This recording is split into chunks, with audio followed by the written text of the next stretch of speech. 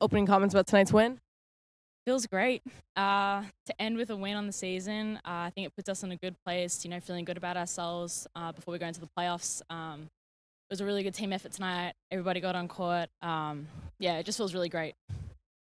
You guys seem to, as a team, have a lot of energy going into tonight. I talked to Coach at half about the way you were playing because you had picked up so much momentum, and she said you are full of energy yourself as an individual tonight. Did it feel different tonight? You had 10 points, you were going off, you had streaks, you were making great cuts.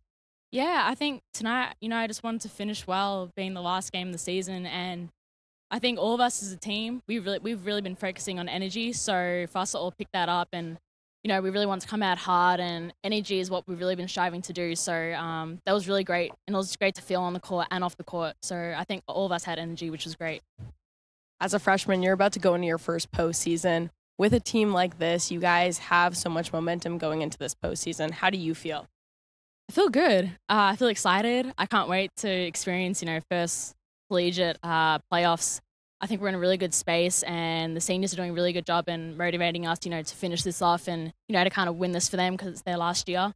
So we're really excited to go into it, and I'm just thrilled, and I think all the other freshmen are as well. We can't wait for it to start.